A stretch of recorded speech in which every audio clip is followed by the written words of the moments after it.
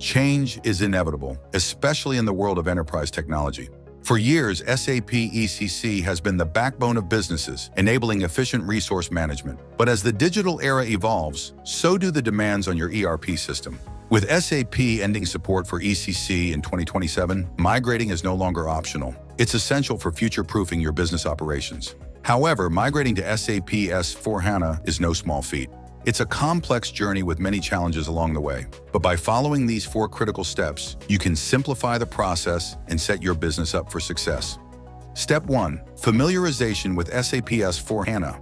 Start by understanding the S/4HANA deployment options. Choose from public cloud for simplicity and speed, private cloud for flexibility, on-premises managed by SAP for compliance needs, or the SAP S/4HANA on-premises version for ultimate control.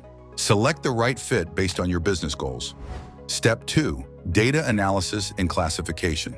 Next, analyze and classify your data into hot, warm, and cold data. Hot data is critical for daily operations. Warm data is used less but is important for reporting. And cold data includes all archival data needed to maintain compliance.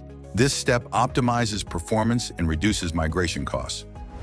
Step 3. Data cleansing. Cleaning your data ensures accuracy and reliability. This process removes duplicates, standardizes formats, validates entries, and enriches your dataset to prepare it for the S/4HANA environment. Step 4. Readiness Check. In the final step, conduct an SAP Readiness Check. Assess your system, analyze custom code compatibility, and streamline data volume to ensure a smooth transition.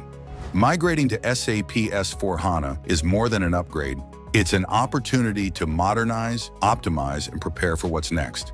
Accelerate your SAP S/4HANA migration with Pathlock's tailored solutions. Book a demo today